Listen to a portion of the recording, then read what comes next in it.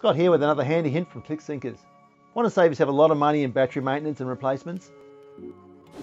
Klik Sinkers. Now that's handy. I find that spending the extra money on a battery maintenance system can save you a lot of money in the long run. My batteries last me an average of 5 years, and I simply have a battery management system hardwired into the boat with an external lead. When I get home from a trip, I simply just plug it into the mains. It monitors and charges the batteries as needed, and it makes them last a lot longer.